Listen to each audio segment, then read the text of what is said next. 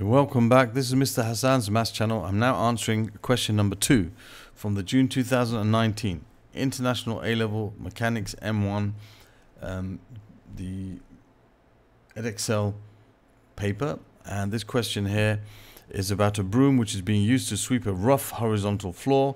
The handle of the broom makes an angle, constant angle of 40 degrees with the horizontal as shown in figure 1.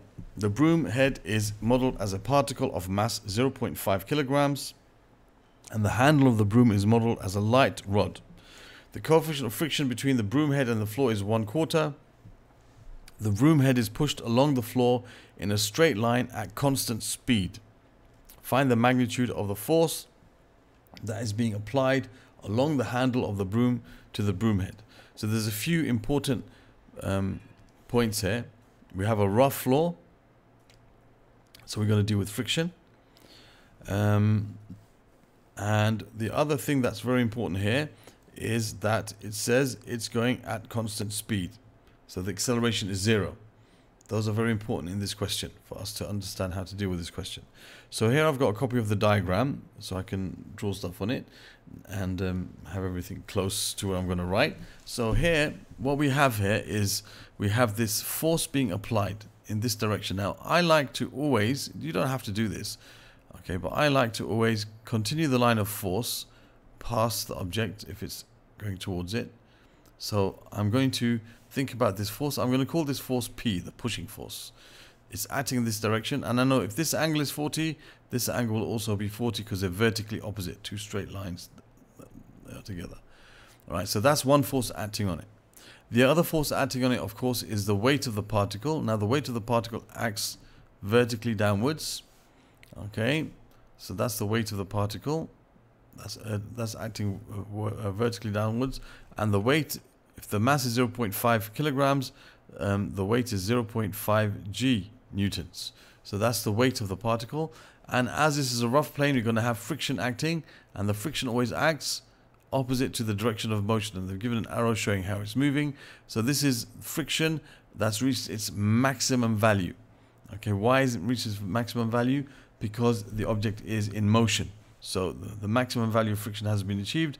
That means that the value of friction F max will be given by mu times r, and we're told in the question that mu is equal to 1/4.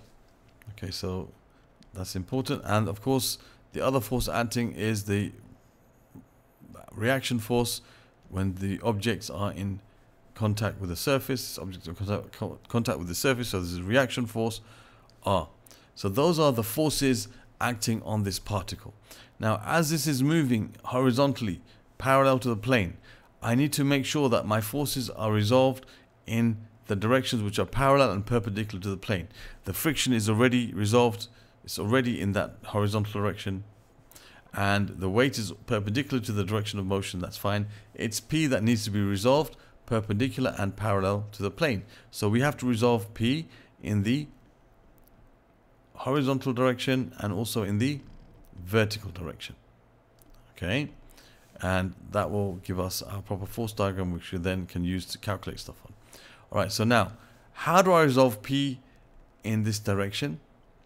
Okay, when it goes into the angle, when you resolve P in the direction such that it goes into the angle, you always use cosine. So this is P times the cosine of 40, because you're going into the angle. Whenever you go into the angle, it's always going to be cosine. If you think about it like this,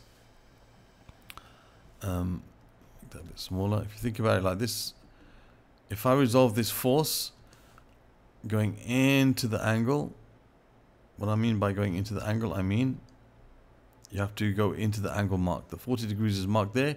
You have to go inside the angle, into the angle to resolve in that direction. And when you're resolving in a direction which is perpendicular to the plane here, you have to move away from the angle given. When you move away from the angle, it'll always be cosine. Away from the angle is sine, into the angle is cosine. So this will be P times sine 40 in this direction. P sine 40 degrees. So going into the angle is cosine, away from the angle is sine.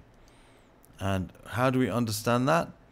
Okay, you can understand that by making a little line here just to illustrate why that's the case. That's a nice easy way to remember it, but why is that the case? Well, I'll just show you. Supposing I have here, I'll make this line here. When I'm going into the angle, then this side here is like adjacent to the angle. All right, this is the adjacent side. So this will be P times cosine 40. And when I'm doing this, resolving vertically in this case, then I'm going away from the angle. So I'm looking for this, the component in this direction going down, this, okay, which is perpendicular to the plane, which is vertical. And this is opposite the angle, so you're going to use sine. Sine is opposite over hypotenuse. So this is P, this is, you can say the sine of 40 is going to be, you know, the sine of 40 is this divided by P. Okay, so that's how you can work out that will be P times sine 40. All right, so that's how you can deal with resolving forces. When you're going into the angle, you use cosine. Away from the angle, you use sine. If you remember that, that makes life a lot easier. So now we know that the acceleration is equal to 0 because it's going at constant velocity. All right, so we can say that the resultant force Fr equals ma. So we know Fr is equal to 0. So if we resolve, first of all, in the vertical direction, perpendicular to the motion, vertically, you have R acting upwards, and you have two forces acting down. One is the weight, which is 0.5 g, and the other one is the resultant force, or the resolved force of P in the vertical direction, which is P sine 40. That's going to be acting downwards because this broom is being pushed in the downwards direction. So it's pressing it against the floor a bit. Okay, so that's one equation we've got to, all right, which we can keep aside for us to use. And the other equation is if we resolve in the direction that it's being pushed, which is horizontally, we have one force acting in this direction, which is P cosine 40, and in the opposite direction is the friction, and we know that the resultant force is equal to 0. So we can say Fm, the frictional force, is equal to P cosine 40. They must balance each other out for it to be going at constant velocity. So Fm equals P cosine 40. And as we know, Fm equals mu r. So what I can say is that Fm is mu r. So I can say that P cosine 40 is equal to mu times r. So it's a quarter times r, which is 0.5 g plus P sine 40. So what I can do now, I want to make P the subject. It's the only unknown. But I want to keep things exact until the last step, just to make my calculations less, or more accurate, sorry, less problem as well. So I'm going to keep things in terms of cosine and sine 40 until the end. So first thing I'll do is I'll get rid of the fraction, multiply both sides by 4. So 4 times P cosine 40 is equal to, you'll have 0.5 g plus P sine 40. Let's bring the p's to one side. So you have 4p times cosine 40 minus p times sine 40 equals 0.5 g. And now we can take out p as common to find p in the end. So you have p times 4 cosine 40 minus sine 40 equals 0.5 g. So therefore we can say p is equal to 0.5 times g, which is 9.8, over 4 cosine 40 minus sine 40. So we can say that p is equal to, if we stick this in our calculator, we have 0.5 times 9.8 divided by 4 cosine 40 minus sine of 40.